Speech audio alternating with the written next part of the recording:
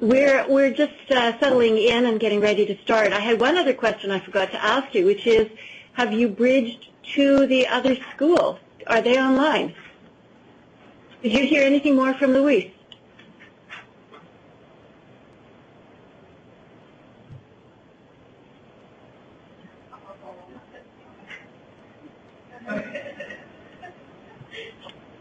And on this side of the room?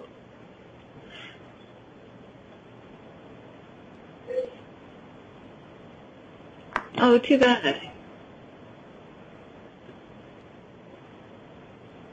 Okay. Is somebody connected in internet? That may be Luis. I don't know, but that would be it. Sure. Yeah. Excellent. Okay. Well, we're just settling in and getting started. What I would like to do is introduce our guest for this evening, Alejandro Natal, to the class. And Alejandro, you'll get a chance to see who's here, and we'll do a quick sweep of the class so that people will have a chance to introduce themselves to you. They haven't been warned. This will give them a chance to use the technology because we'll use that for questions and answers later on.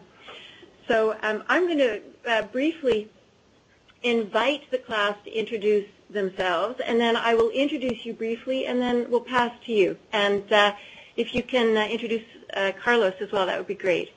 So I'm going to turn this first to the class and ask people if perhaps starting with you, if you could introduce yourselves and just say very briefly what your interest is in civil society.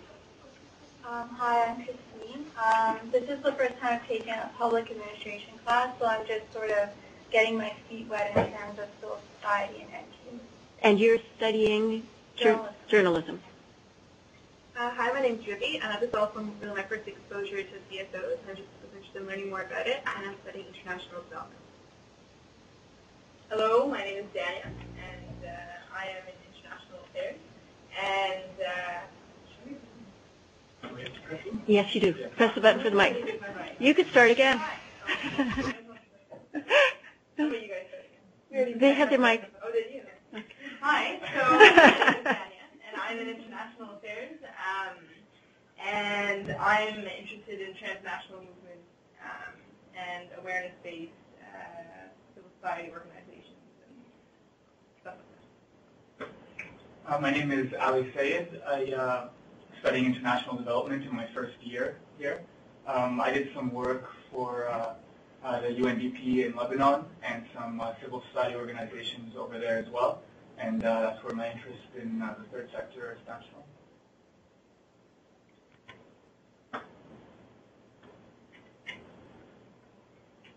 My name is Edward Garba, and I'm a second-year student in international development at the School of Public Policy.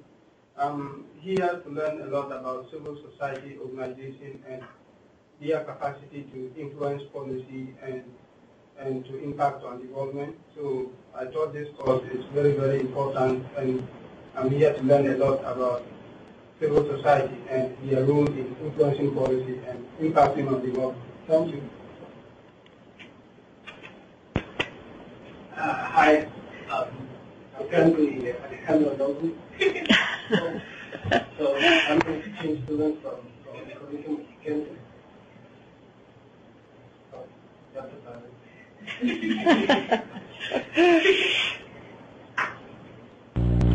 Hello, good evening. My name is Anne, and I am in the development stream of the public policy and administration program.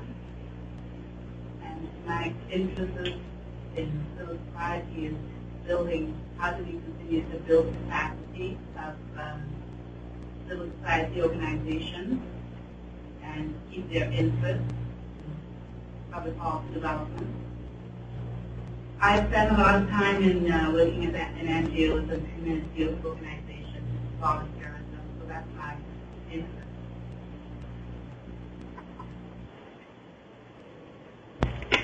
Hi, my name is Caitlin. I'm also a first-year student in the development stream in the School of Public Policy, and I'm interested in civil society organizations that focus on women in development. Hi, I'm Angela, and I'm also a master's student in public policy. I'm focusing on international development. And I'm especially interested in NGOs in authoritarian states and the advocacy network addressing those states. Okay, this is the class. I don't know how clearly you heard everyone, Alejandro.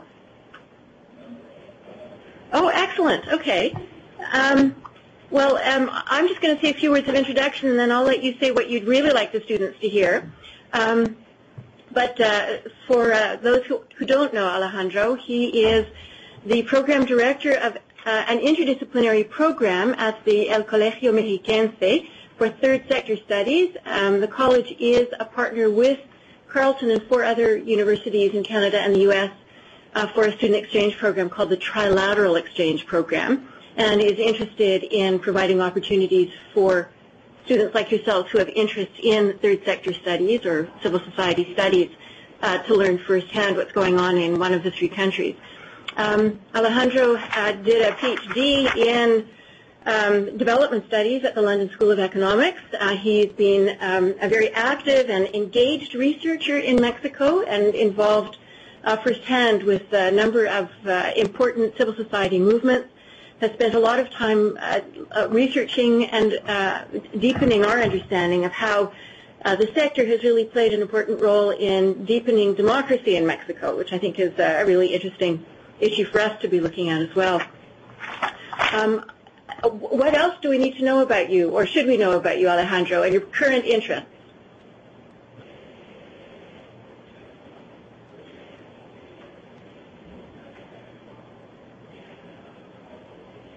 Some research on organizations that are promoting development, civil society organizations promoting development in Mexico. And thank you very much for the presentation, for the class to be here with that weather. Here, Iker, you just to know, we are 20 degrees, so it's a beautiful day here. So I'm sorry we cannot send some sunshine from here, but okay. Well, I think you have the slides there. Is that correct? Okay, so everybody can see. Well, what I'm going to talk to you now this afternoon is about the evolution of Mexican civil society. And as Barbara said, my presentation is focused on the long quest for democracy that Mexican civil society had. Let me start by talking about, in this slide number 2, you can see that I introduced the slide with the term decorporativismo, which I have to explain a little bit on this, and let me just go around a bit because it's very important, and I will be going to this again and again. The Mexican corporativist system was a form of government that understood that government and power was exercised in an organic way, so to say.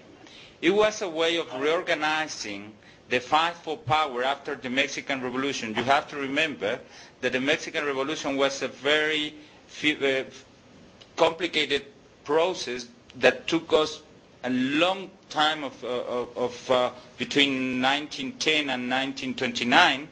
And there were many groups fighting throughout all the country. So as a mechanism to deal with the fight for power was created this system that I'm going to try to explain now. As I said, corporativism is a form of government that understands government as an organic, as an organism.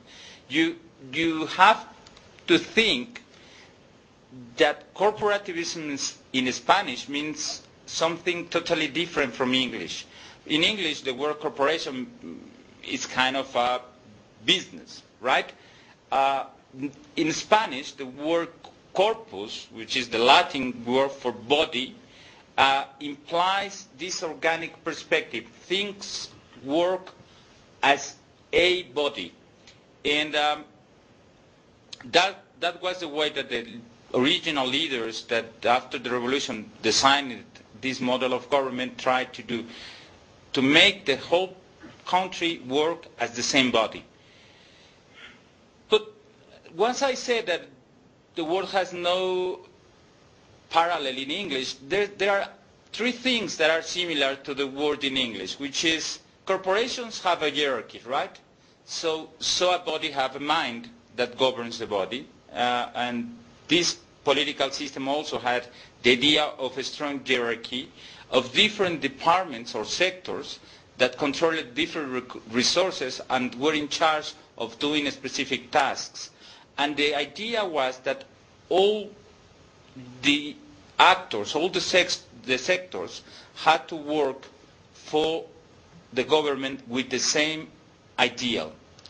Corporativism had three legs that I put there as a way of a flag. You will see in the slides. These three legs were, first, the construction of sector identities. The government created a strong national culture and then created sub-identities where all citizens have to be identified. And needs of the different sectors were attended by the government through each sector. There were four sectors: peasants, the private sector, the popular sector, and unions, or workers sector.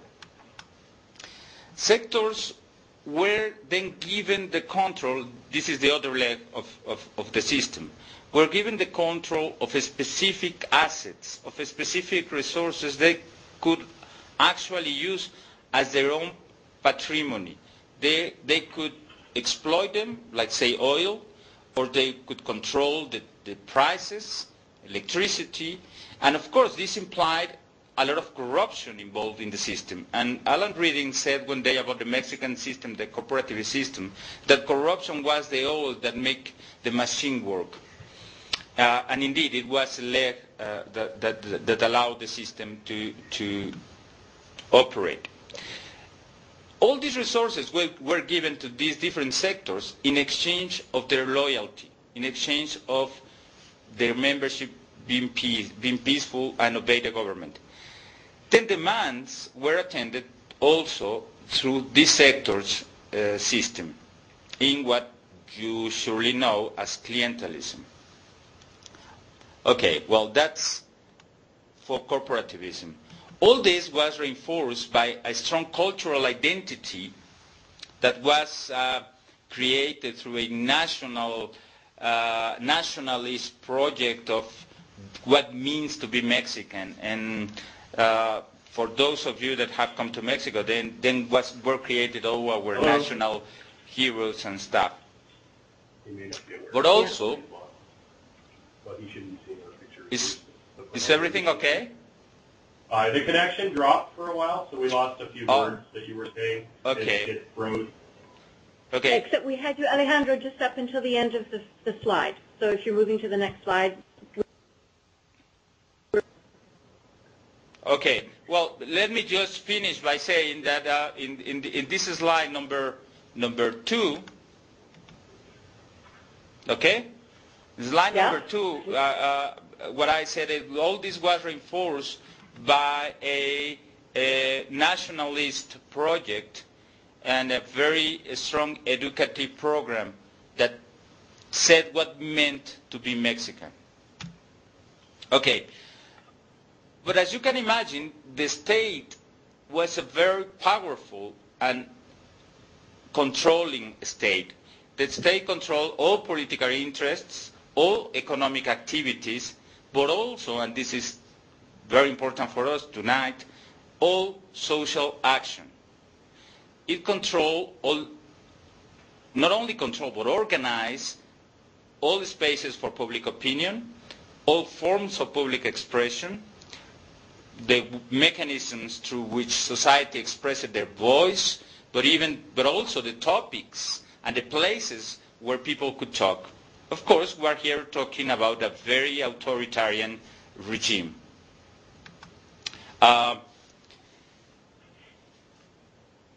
You can imagine that in this state of affairs there were some leaders still, some social leaders that try to change the system like everywhere else. Well, yes, but as you see there in the slide, I say there was a very active mechanism of leader cooptation. The government even had the whole office for coopting leaders, social leaders, and put them in the political sphere. If this didn't work, then they passed to corrupting them, bribe them to make them do what the government wanted. And if this didn't work, then they went for repression, which these governments, during all these years, I'm talking between 29 and 2000, didn't have a problem of exert repression. Slide number 4 show kind of a synthesis of what I'm saying, and leaders of society had in charge the control of their membership, and they were recognized by the government by attending the needs of their leadership, of their membership, sorry. And by so doing, what we have is the agendas, the social agendas were conditioned, and this is very important, to the political agenda. Also, what you have already surely imagined, all citizens' organizations were part of this body where that the government directed, and all civic organizations were corporativized in the way that corporativism is. And the leadership, the social entrepreneurs were preempted and were made to serve the government's interests. Therefore, what we have here is a state where social action is framed by the state, where civil society capacities to propose some public discussion is kidnapped, and a system that was really doing this even in the 80s. I mean, the system ended in the 2000, and we are going to talk that afterwards, but the system was there working, as I said, even throughout the 80s, which is very recently, well, not for many of you, but for me, it was part of my life. Anyway, we cannot think that the government actually could control every single thing, every single possible social form of organization throughout the country. And yes, there were some germs of change. There were some cells of society that started to make a change even in the 50s, when there was plenty of resources. In this so-called Mexican miracle was huge economic growth in Mexico. And even at that time, there were some what in Spanish are called comunidades eclesiales de base, which are church-sponsored pastoral organizations that work in small communities and had a missionary action, yes, but also you have to remember that these were the years of the theology of the liberation. So they also had a very social component, and participants were, yes, been involved in Catholic values, but also had an experience of organization that they couldn't have anywhere else. And since the church was the only single actor capable of organizing public action without the state, the Catholic Church became very, very, very important in Mexico, and many organizations and a vast number of leaders of organizations in Mexico have an origin in these church organizations of the time, mainly the Jesuits. We had also some left organizations in the country. These had low visibility and were dispersed throughout the country. Some of them created later guerrilla movements. and had not a real impact, but were very important in terms of opening up public opinion and making the general public aware of a number of political demands, lack of democracy, and so on and so forth. And there were also some, what I call shy social movements in the 50s, unions demand, that started to originate as Mexico started to industrialize more and more. There were more and more movements, railway workers, doctors, teachers, and so on. Sorry, I'm just going fast throughout the history because I cannot go into every single thing, but if you later on want to deepen in one particular issue, I can do that for you. In the 1960s, we have, as everywhere else, there was a worldwide movement. I'm in transparency number 6. Sorry about that, Barbara. I just saw into the presentation that I forgot to say the transparency number. But I'm in transparency 6. And yes, in the 60s, you have a worldwide movement of students. It happened in Paris, it happened in Mexico, it happened in the States, it surely happened in Canada. And we have a new generation coming into power. And these students, they say, in the Paris they used to say, we have to bring imagination to power. We have to change the world. This is the hippies starting. And it's not only huge flowers in the clothes and the hats and stuff, but also is the idea that we needed a better world, a more fair world. And in Mexico, this was a very interesting period because it coincided with the growing of urban population after the Mexican miracle, after the economic growth. We had a large urban population, a large urban middle class, but also, as you can imagine from what I've been saying, social unrest had slowly and slowly started to grow. And there were a number of demands against the lack of freedom for more democracy in these urban middle classes. So in the 68, these students, just 11 days before the Mexican Olympics of 68, these students had a massive demonstration in the city. And since the government became very frightened that this students' mobilization could continue into the Olympics, they repressed them with tanks and all the military forces of the government and killed hundreds of them.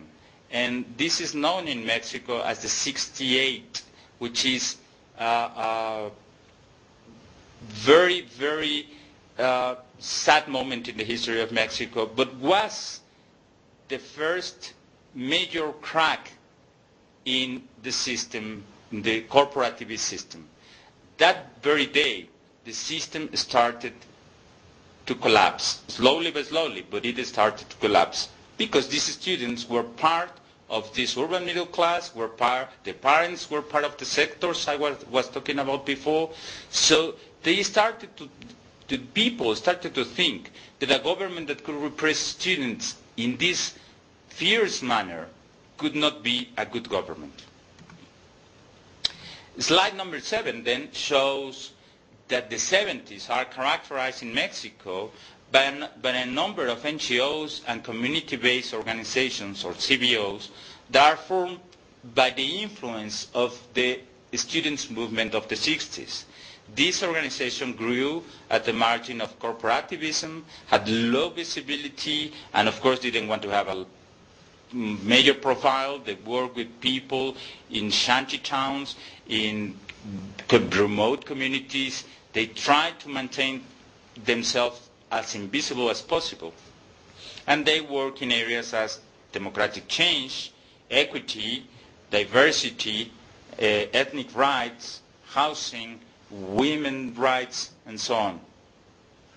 Slide number 8, goes to the 80s. And what I try to explain there is just 4 major events. The first is in the 80s, in Mexico was tried to set, well, was actually set the first nuclear plant. And of course this generated a major environmental movement in which particularly focused in a movement called Laguna Verde, which is Green Lagoon, which is the place, a beautiful place in the Gulf of Mexico that was actually destroyed by the construction of the nuclear plant. This, well, it says movement, but actually it's a movement. It's an anti-nuclear movement, not little movement. But Laguna Verde was important because for the first time it brought environmentalists. Environmentalists was right for the government. It has not political demands, so it was actually good for the government to see that some students going into the environment movement. But soon the environmental movement started to network with people in remote areas like Tabasco, that you must have heard was flooded very recently, where the major oil industry, which is Pemex, had this was polluting for a time. These environmental movements serve also to create another movement, which in the 80s was the movement against the reform of Mexico City. Mexico City had major reforms in the 70s, but mainly in the 80s, that destroyed houses, parks and stuff to create major highways and make the city more livable. So what we see is that these people in urban areas network and make alliances with people in rural areas, and that the whole environmentalist movement started to get together and to see that an important part of the problem was the lack of expression of the public opinion, was also the lack of democracy in the sense that the public interests were not considered by the politicians when they took decisions, and so on and so forth. By 85, we have this movement being very important in Mexico and very influential already, and had conquered spaces that no other social movement has conquered before. But there was an event in September of 1985, which were the two major earthquakes that practically destroyed Mexico City. Mexico City was devastated, communications were interrupted, bridges collapsed, and half of the city was in ruins. Of course, you can imagine that there were millions of people displaced, homeless, disappeared. It was an absolute chaos.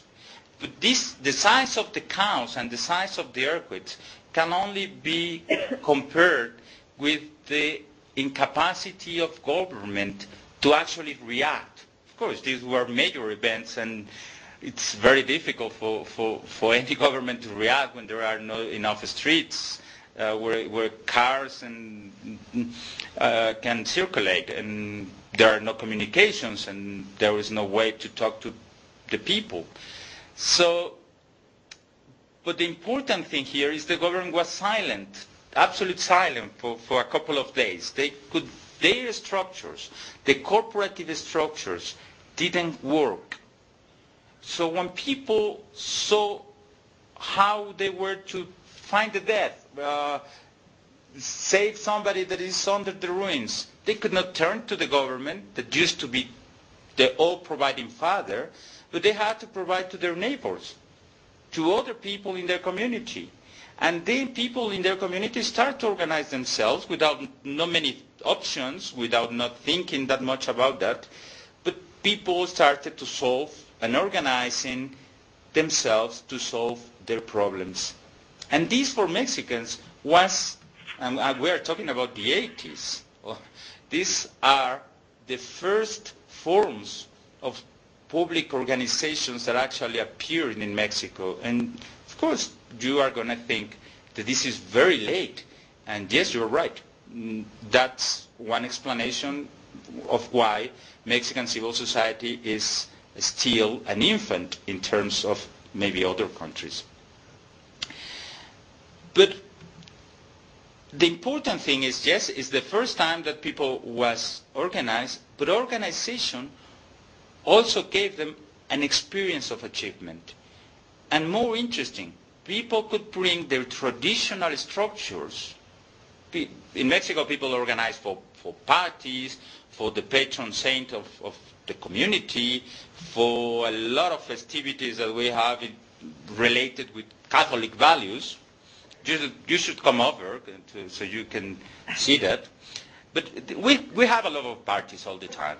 So we brought that structures into civil society, and they match perfectly. This is something very interesting, and yes, of course, you can compare this with what Putnam says about choral groups and football teams in Italy. You may find some interesting parallels. Well, slide number 9 presents another event of the 80s. And I say that if we have in 85 the earthquakes, we also have the continuation of this fracture of corporativism. And by the 70s, corporativism had started to fail. Unions had demands for democratization, for more professionalization of workers. Some unions started to increase their bargaining vis-a-vis the government. Some didn't want to do it through the sector, but by their own way.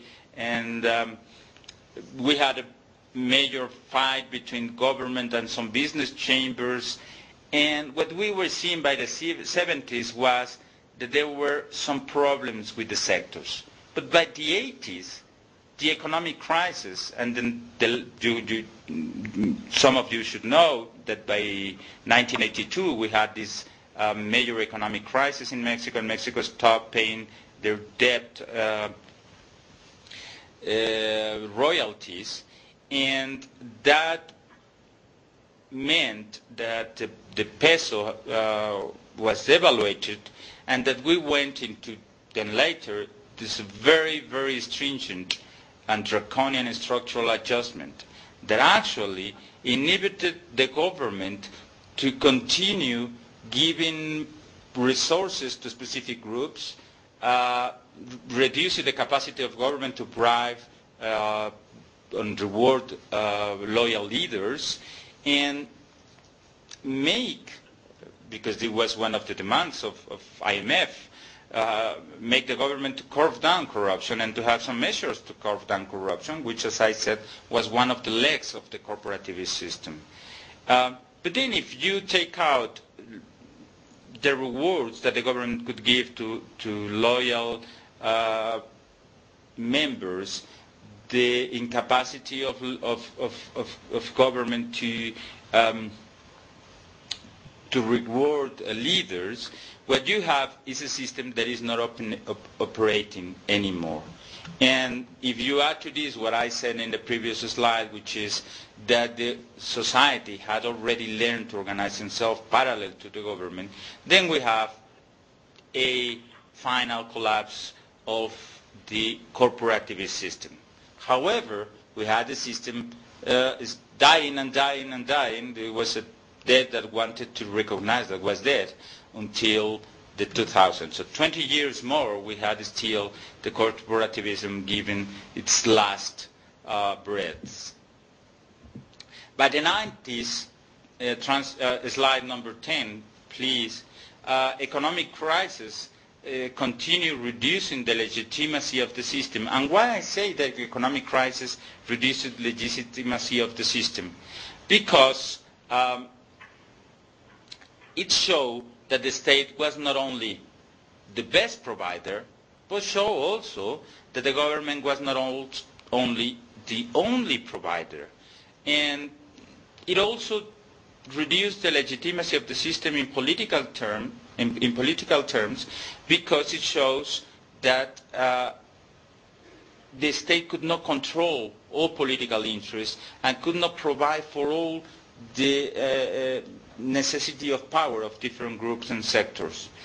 Furthermore, some unions separate from the corporativist system, business chambers, most of them separate from the corporativism, and in 1994 there were a very, very important law for Mexico. The government tried to give a boost to the agricultural production, and then it changed the ejido. The ejido was a cultural type of property which was central to the Mexican Revolution. If any of you want to know more, of course, I can recommend a number of books.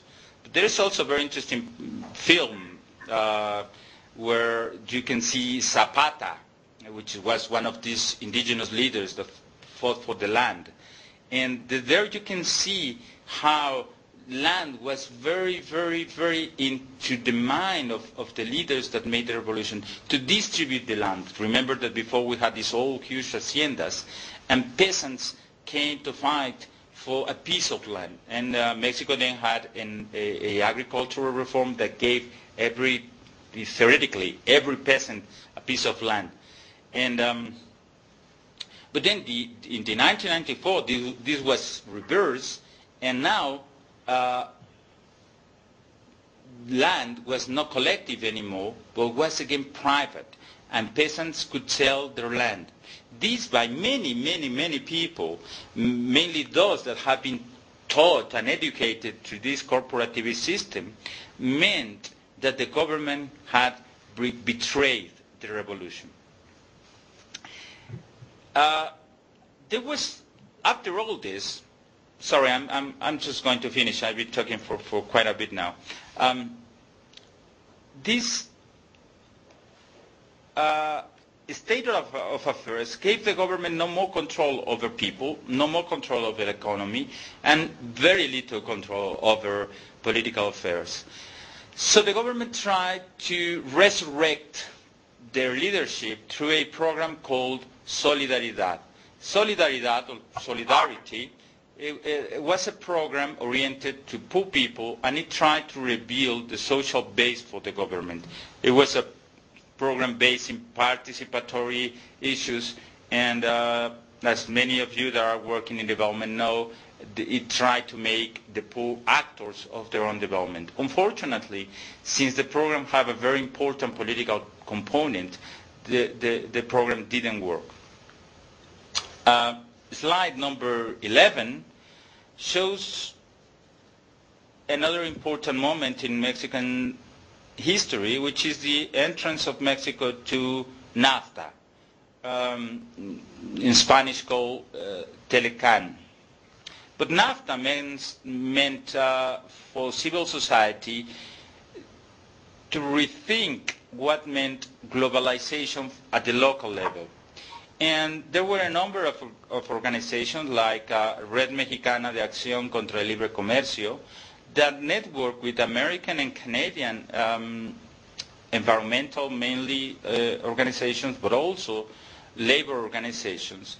And their lobby actually ended with the creation of the so-called parallel agreements. So if you actually think in NAFTA, you should also think of a very important trinational cooperation between civil society organizations, which was very successful and include two issues that were not there before. One, considerations for the environment. Even there is an environmental court of justice, so to say, where Mexican organizations can bring Mexican government to court in terms of environment and things like that. So I can go into that if some of you want.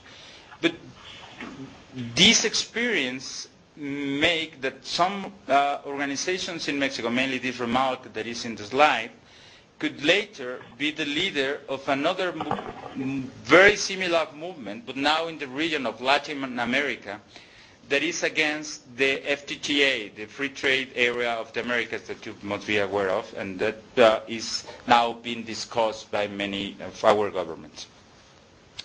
So this is part of the opposition, the civil society opposition to regional integration. Then we have in 1994 also, at the same day that the NAFTA started, we have the appearance of the Zapatist Army for the National Liberation, which is most known as the Zapatistas. And the Zapatistas have been a very interesting social movement. I'm not going to go much into that because I'm sure you have far more information than anything else. And if some of you want to talk about later on, we can do on that. But the only thing I can say is that the Zapatistas link the long struggle of democracy, the civil society struggle for democracy, to the reflection that democracy had to also be part of a more fair development with more social justice. And this was a very important element that was brought into the discussion of democracy in Mexico and still is around. Slide number 12 shows another important part of history of Mexican civil society. And here I talk about 4 networks that were created between 1994 and 1995, which were Alianza Cívica, Conferencia, UGAM, and Poder. 2 are important for us here. And one is Alianza Cívica, which actually managed, and it's a fantastic organization that managed in a couple of days to have representatives throughout all the country and 30 chapters in all the states of Mexico. And in 1995, Alianza Cívica managed to have at least 1 representative in every single voting point. Sorry, I don't know how you say this in English, but it's the place where you put the ballot. Here we call it casilla. Yeah, the place where you go to vote and put your ballot. This organization had a representative of the organization. This was illegal, but at least was a way of showing that society could organize and could monitor elections. They were not recognized as observants, but they were observing the elections. And this was in the election of 1994 and 1995. Alianza Cívica, by doing this action, created such a social effervescence that after that, the government had to recognize that elections could be monitored and observed, and had to re-engineer, to provide a new form of organization to what in slide number 13 I show as the Instituto Federal Electoral, which is the National Bureau for Elections. So by the middle 90s, the National Bureau of Elections was reorganized, and most people from Alianza Cívica came into this bureau, and those were the ones that organized the elections of 2000s. These networks also created the National Commission for Human Rights, and between these 2 institutions managed to actually be so influential that the electoral process of 2000 was the first free elections where every single ballot was counted in Mexico. That brought us to the end of the 72 years single-party rule and to the first elected government from opposition. This new government, slide number 14, was really happy to work with organizations. A number of foundations appear, which means that private interests were happy to put money into civil society causes. They were not anymore afraid that this money was going to be taken by some corporativist organizations. Many civil society leaders came into the government to do some, what I call, non-governmental public action from the inside.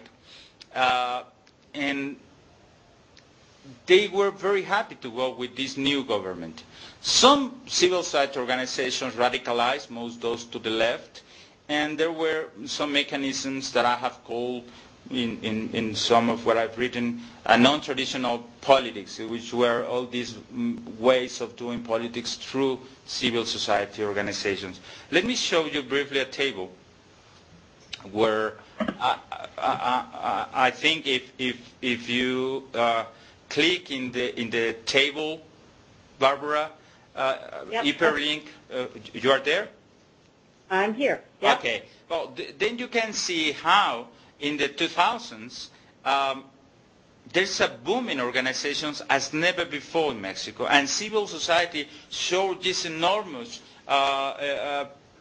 potential and start to go into every single area that you can imagine, as every other modern country does. And as you can see, also foundations grew in these years, and many other type of organizations. Going back to slide number 14, actually we can go to number 15 to go towards the end. We can start what after democracy in Mexico, and we have a number of challenges. And with this, I'm going to try to conclude. First, there's still activists and donors know that there are still a number of development issues where activists need to influence more public policy.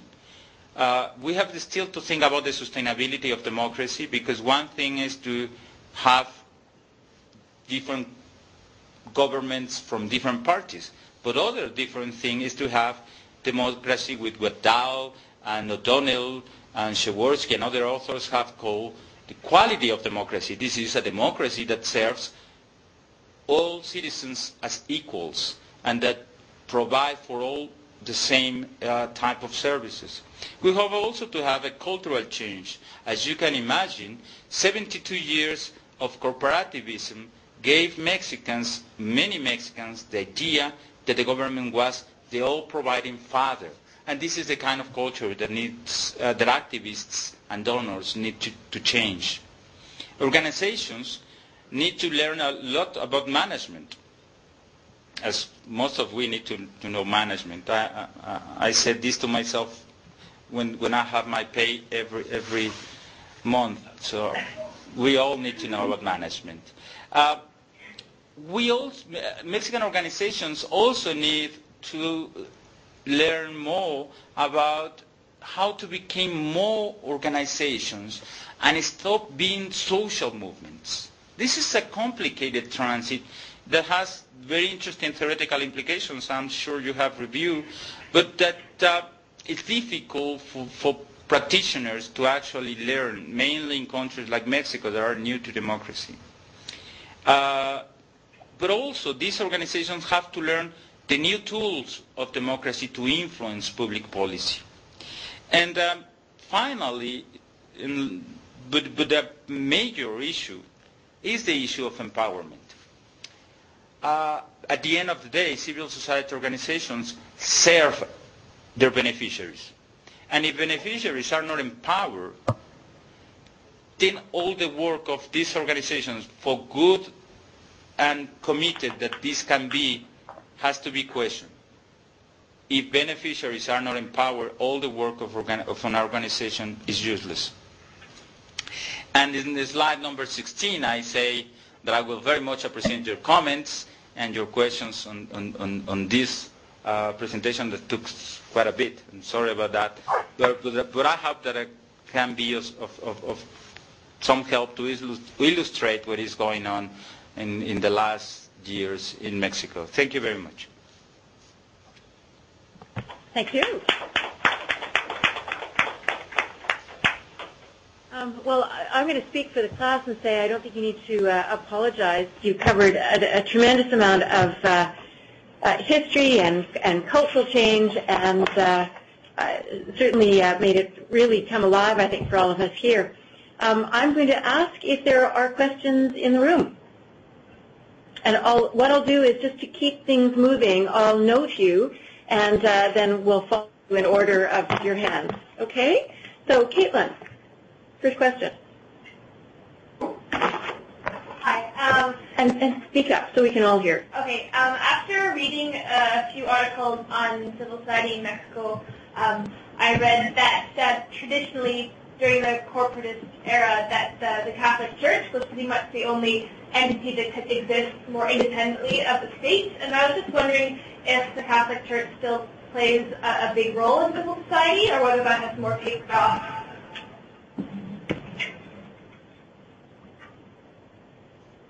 Barbara, how should we do this? Yeah. Should we take a number of questions and then I ask all of them, or should we go one by one? What do you prefer? Well, let's see how many other students want to ask a question. Okay. Yes? Okay. Are you off? Okay. Okay. When we were speaking a few weeks ago about civil society organizations, the question about transparency on CSOs in Mexico came up, and that was something I couldn't answer, so I was thinking if you could answer that. And the other thing that came up was what happened with the leaders of CSOs that went into the government in the Fox administration. And the question was something about that if this represented a loss of leaders for CSOs. So if you could cover something around it and talk a bit about the research you're doing on that, that would be very interesting. Thanks.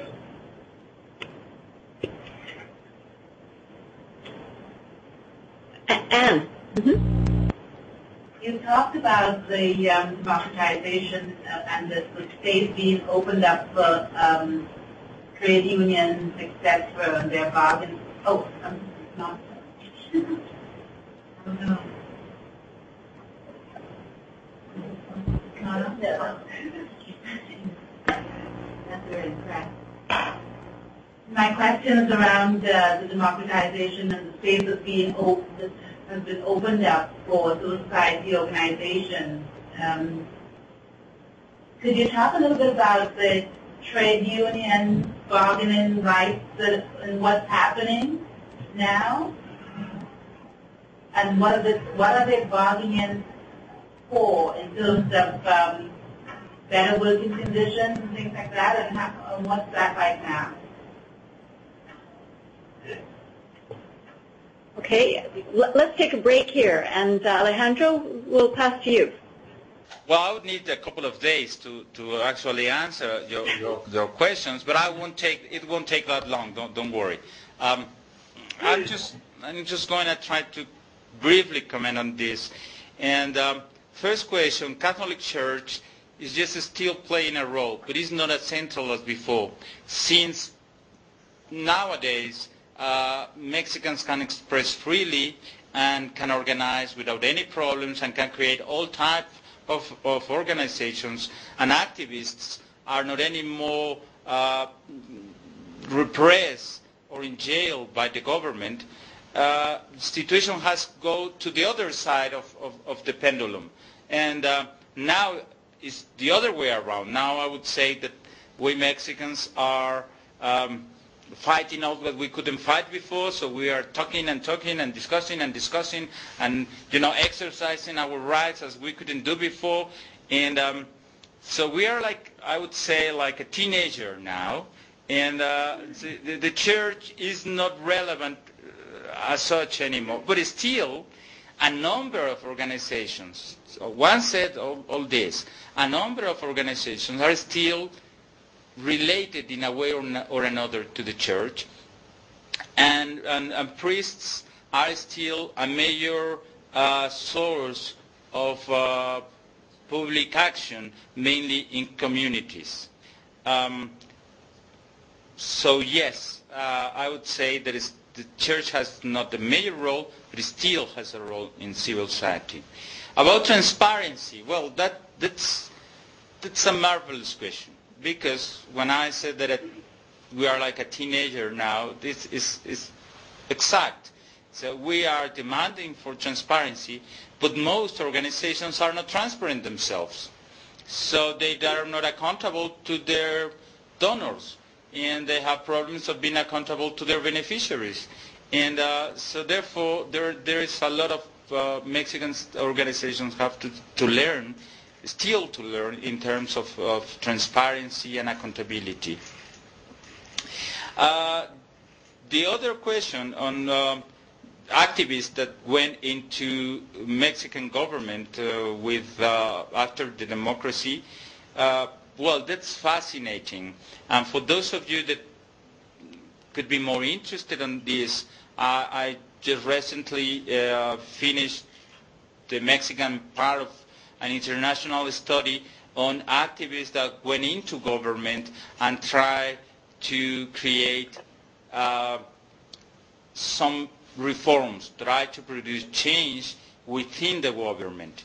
So normally the role of activists is outside the government, and what they do is try to influence the government. Well, what happened when activists cross into government? And for those of you that don't want to read the paper, I can give you the short answer. The short answer is, well, they were not of many use because they didn't produce the changes that we were needing.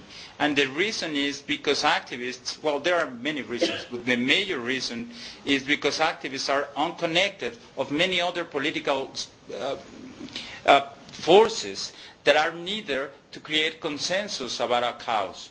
And therefore, when they go into government, they are not either part of the bureaucracy, they disconnect from society, and they are like in the middle of everything, like loose.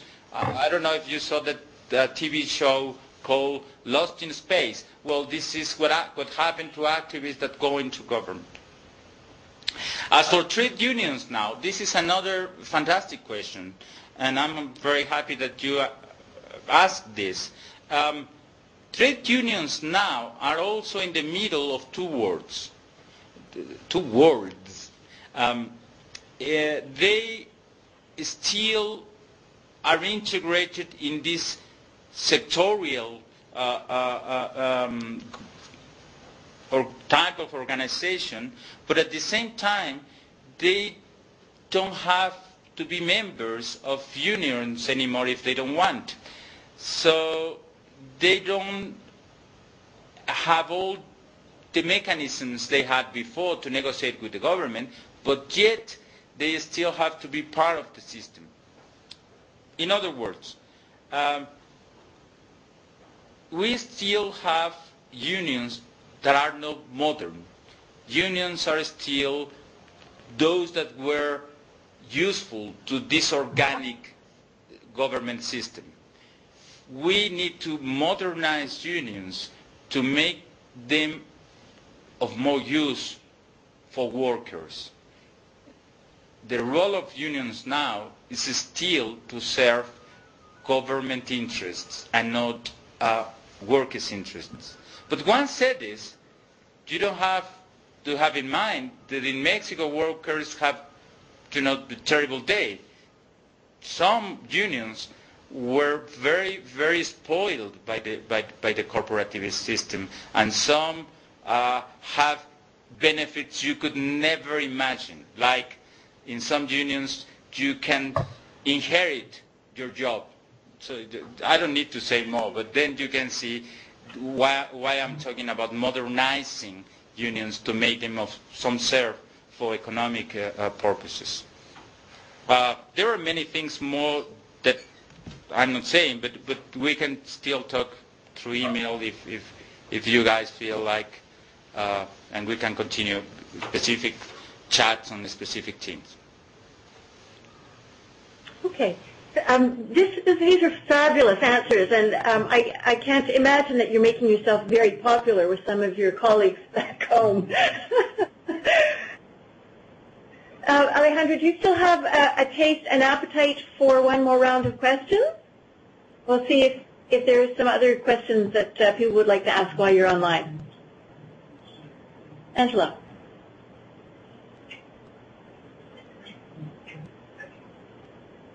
I thought the comment that you made... Could you speak louder, please? All right. I was wondering if you could elaborate on your point about cultural change and seeing NGOs as relevant actors in addition to the state, rather than the state being the all-providing father, as you put it, and also maybe what NGOs are doing or what they could do to promote that cultural change. Thanks. Okay. Anybody else? Yeah. NAFTA has shifted the focus of employment in Mexico from the agricultural sector to the industrial sector. What effect has that had on CSOs in Mexico?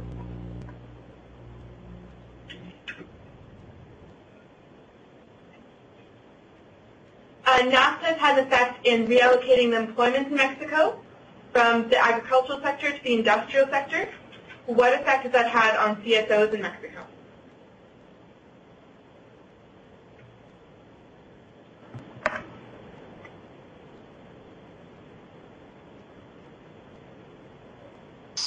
I will try to be brief. Well, elaborate more on cultural change. Well, you have to imagine that after 72 years, and when educational system was controlled practically totally by the state, and the state controlled not only spaces of expression, but the allowed forms of expression. So there were cultural forms of expression that were not allowed to exist. And for instance, I'm just going to put some examples. The culture of accountability in Mexico didn't exist until 2000. And you could not imagine someone asking a politician for give information on something. Sorry, we have a blockout here. Are you still seeing me? Yeah, we do actually. Did you listen to me?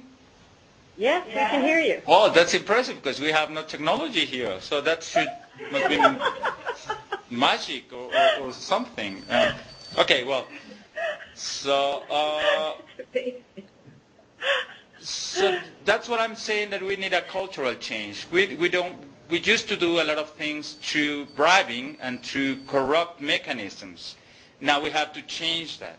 And you can imagine that throughout 72 years, there are some generations that grow with this information in their minds, and that this information is part of what they are.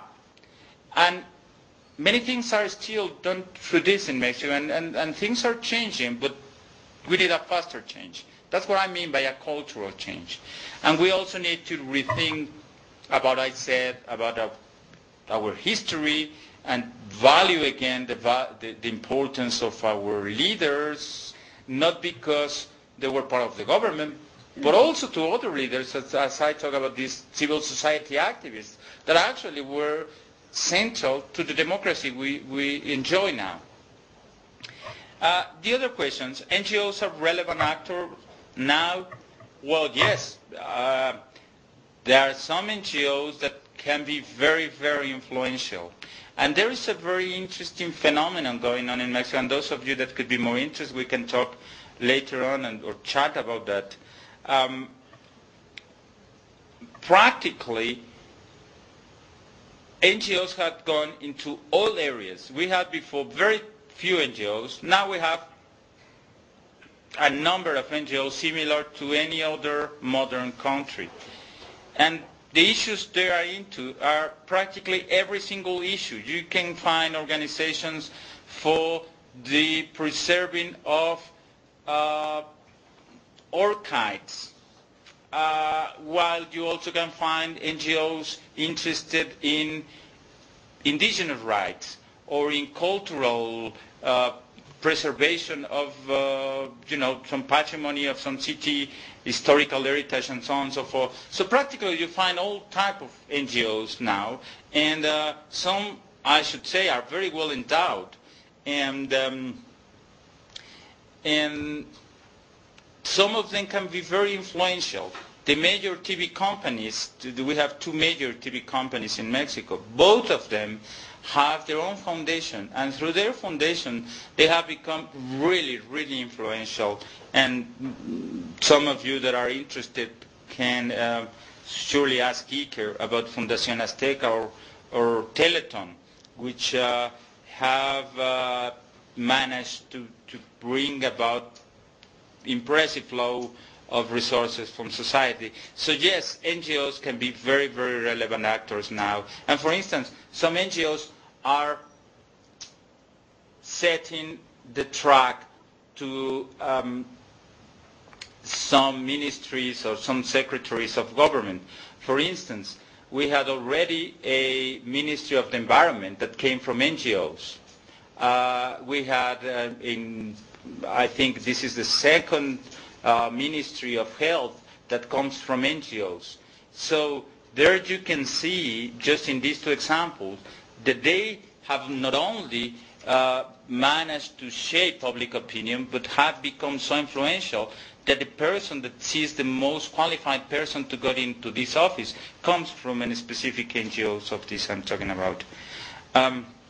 Finally, the effect of industrialization on civil society organizations.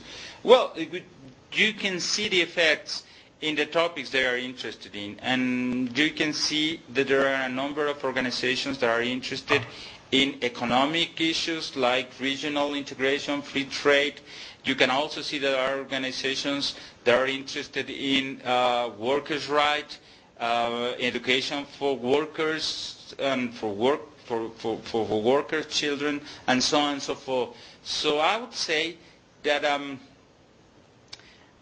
we didn't see, maybe, if that was your question, an effect of industrialization like those we know that have happened in maybe some Asian or African countries, because NGOs, when they were allowed to organize here, Mexico was already an industrialized country.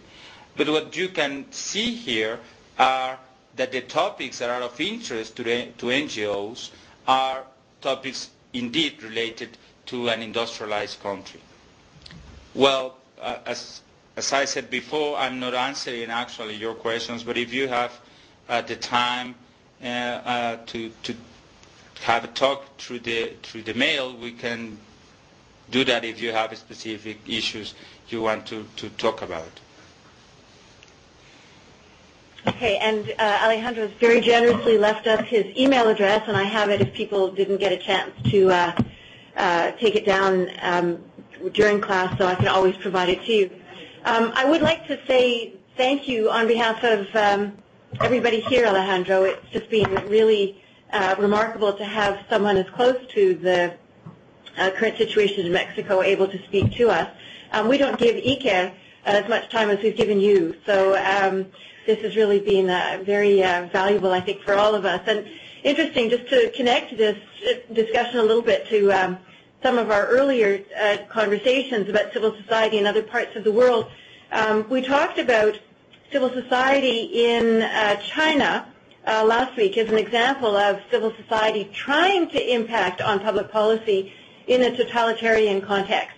And I would speak certainly for myself and probably for others in saying that it's really been insightful for me to hear you describe how, in fact, a context that historically and politically you've described as authoritarian has managed to allow for space for NGOs and the kind of impact they've had absolutely beyond serving their membership. I mean, there's nothing that I've heard you say today that is only about civil society organizations as serving members in a very narrow kind of way as welfare organizations or as charitable organizations, although many of them would have that as essential to their core responsibilities, but that the value of civil society organizations in Mexico has in fact been much larger, really impacting on democratization and the political culture in the country. So I think there are lots of really important lessons for us to draw from what you've shared with us this evening. Just to add to what you said, I really think that the Mexican case, as many others in the world, show that civil society is a force, is a sometimes invisible force that drop by drop can be very effective in promote democracy in the world. And donors in countries like Canada had to be very aware of this and of the importance of civil society action to actually create long-term cultural and democratic change in the world. And thank you all for listening to my broken and rusty English. I really appreciate that you actually had the patience to follow me through this. Also, sometimes interrupted a voice that gives us the technology. Thanks very much. Thank you. We'll do this again sometime soon. Sure. Thank you. And Sure. thank you to Frank, who made it happen. And thank you to the technicians at your end. Yes, thank you.